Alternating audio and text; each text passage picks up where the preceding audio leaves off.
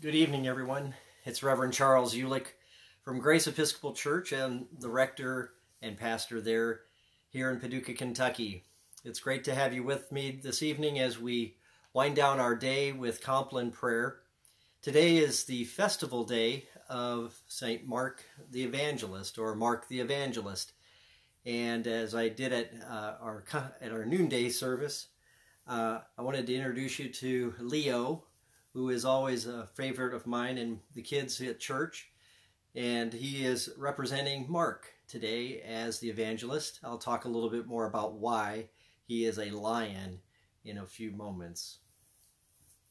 Let us put ourselves in the presence of God as we wind down our day in thanksgiving for this another day.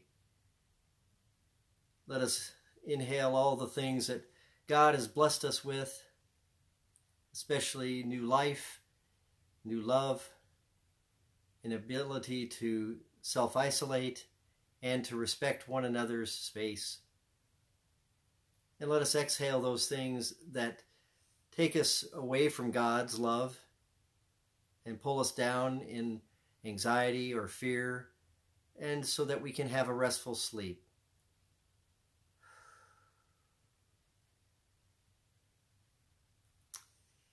We begin our Compline prayer, night prayer this evening, in our Book of Common Prayer on page 127. Page 127. The Lord Almighty grant us a peaceful night and a perfect end. Amen. Our help is in the name of the Lord, the maker of heaven and earth. Let us confess our sins to God.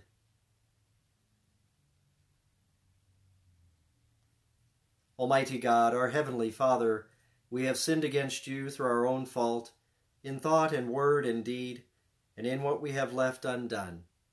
For the sake of your Son, our Lord Jesus Christ, forgive us our offenses, and grant that we may serve you in newness of life, to the glory of your name. Amen. May the Almighty God grant us forgiveness of all our sins, and the grace and comfort of the Holy Spirit. Amen. O God, make speed to save us. O Lord, make haste to help us.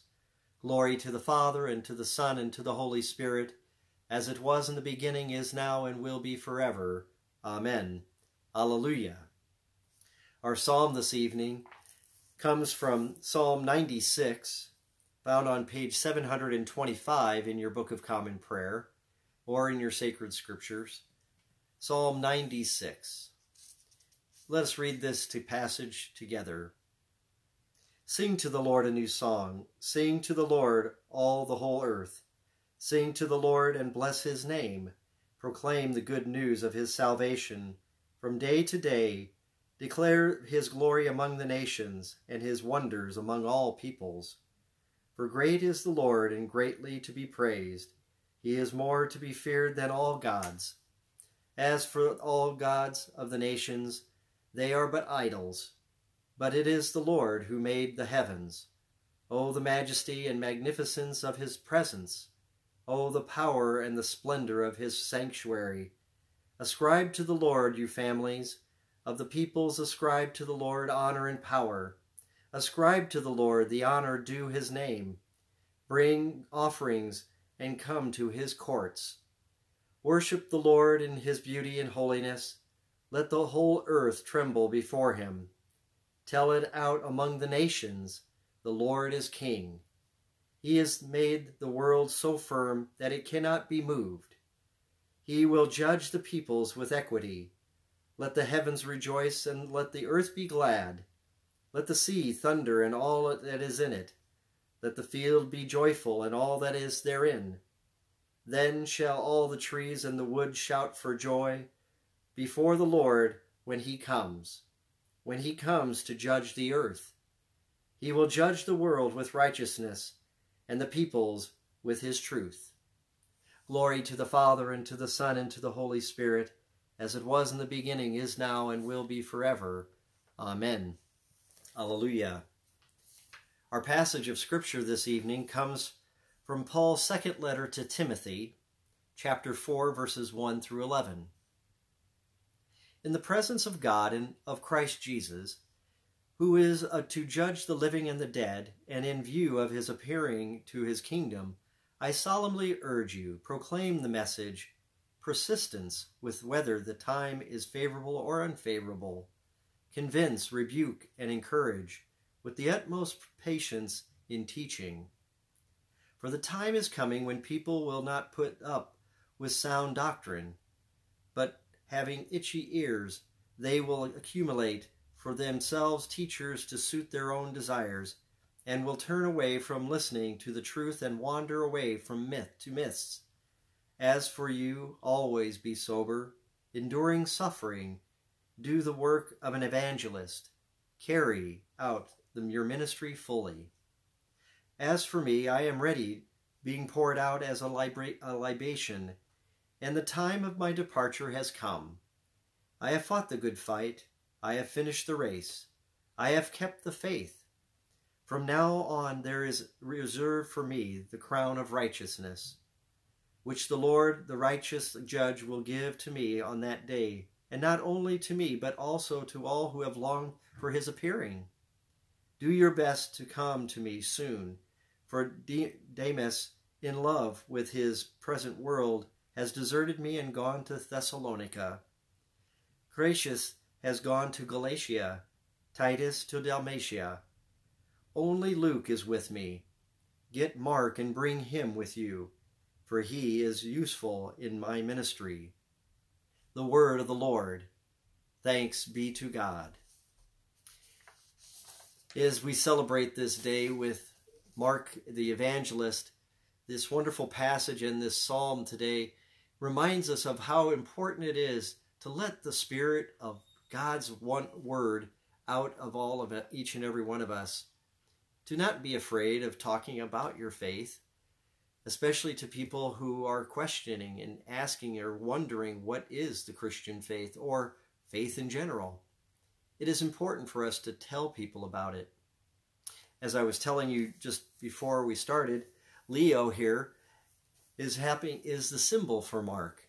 He's usually a winged lion because the first part of Mark's gospel, he's talking about John the Baptist, who is making ready the proclamation of the forthcoming of the Messiah. He is crying out in the wilderness like a roaring lion. So tonight, I thought I'd bring Leo and be as our mascot.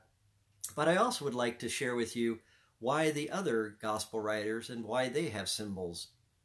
So John is the winged lion because he's crying out. The ox is a sacrificial animal and stands for Luke, whose narrative begins with the temple and the eagle, stands for John, whose narrative begins in heaven with the eternal word.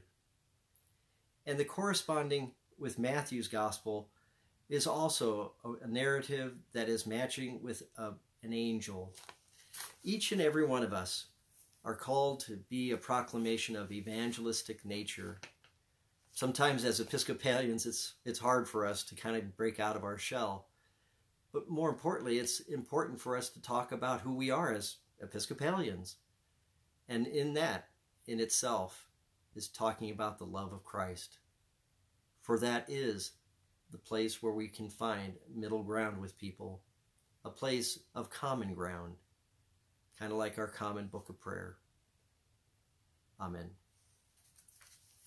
As we continue our prayer, we are on page 132, page 132. Into your hands, O Lord, I commend my spirit. For you have redeemed me, O Lord, O God of truth. Keep us, O Lord, as the apple of your eye. Hide us under the shadow of your wings. Lord, have mercy. Christ, have mercy. Lord, have mercy. And let us pray the prayer that Jesus taught to us, the Lord's Prayer. Our Father, who art in heaven, hallowed be thy name. Thy kingdom come, thy will be done, on earth as it is in heaven. Give us this day our daily bread, and forgive us our trespasses, as we forgive those who trespass against us. And lead us not into temptation, but deliver us from evil. For thine is the kingdom, and the power, and the glory, forever and ever. Amen. Lord, hear our prayer, and let our cry come to you. Let us pray. This is our collect prayer for this night, or for this day. Almighty God, who by the hand of Mark the Evangelist have given your church the gospel of Jesus Christ, the Son of God, we thank you for this witness and pray that we may be firmly grounded in its truth through Jesus Christ our Lord, who lives and reigns with you in the Holy Spirit, one God forever and ever. Amen. We are on page 134. O God, your unfailing providence sustains the world we live in and the life we live. Watch over those who work, who both night and day, who work while others sleep, and grant that we may never forget that our common life depends upon each other's toil, through Jesus Christ our Lord. Amen. And now, my friends, you're welcome to post prayers if you'd like to online or in the recesses of our hearts or minds in the safety and security of your own home this night as we wind down our day. I would like to pray for the Shadoan family as we laid to rest their mother, Kitty Shadoan, today, for Tom and for Ashley and for Tom's sister, Kate, and her family. We give thanks for Kitty's life and the love and wonder she gave to so many students as she was a teacher, and the love that she gave to her children and her grandchildren. We pray for the family, for Kathy Kinnear, whose father, Bill, passed away today, for her family this night, and as they mourn the loss of him. We pray as well for Bruce Reeves' family, who passed away a couple days ago. We ask you, Lord, to be with his family as a dear man of God who came to our church only a few years ago. We give thanks for him and for his family, Claudia and her family. We pray for Frank Harwood's family, who also passed away this past week. O most holy God, losing others is never easy. We just ask you to be with those families that are mourning their loved ones lost this day, especially those as well for those who lost their lives because of the coronavirus that we're fighting right now and why we're all self-isolating. Bless them, Lord, and bless the souls as you welcome them into your paradise and into your loving arms. We pray, Lord, as well for the gentle rains that have been falling on western Kentucky and eastern Missouri today. Help, O Lord, and ease any flooding that might be possible and keep those safe from that possibility. We pray, O Lord, as well for the many people who are struggling because of unemployment and those especially who are facing natural disasters. Bless them, Lord, with shelter and food and good friendship and love and support of their neighbors. We pray, Lord, for the doctors and nurses who have been helping or are on the front lines of fighting this coronavirus. We thank you, Lord, for the scientists who are working night and day in the laboratories. They're trying to find a cure for it and a vaccine. We pray for all those who are struggling because of this illness right now, who are on ventilators, and their families who cannot be with them because of the terrible way it's transmitted so easily. We pray, Lord, in thanksgiving for the blessings of this day, for the food that we have on our tables, for the kind words of people texting you or social media, sending you pictures. I'd like to pray in thanksgiving for the 1 month birthday of my niece's my cousin's daughter. I'm not a granddad. For her daughter. I'd like to pray, like to pray in thanksgiving for the birth of Joe and Vicky Pittard's sons, Max. They had a baby girl, and give thanks for that little one coming into their lives and blessing the Pittard family. We give thanks, O Lord, for all the blessings you give us. Give us restful sleep tonight. Take away all the discomfort of maybe a family squabble or an argument we had on the phone with someone. Help us to forgive one another, Lord, as you were able to help us learn how to forgive and to let go and let you into our lives. Hear these prayers that we have posted online, but also those that we have spoken out loud or in the prayers we've offered in the recesses of our minds and our hearts this day. Give us restful sleep so that we may awake tomorrow refreshed for a new day on your resurrection day.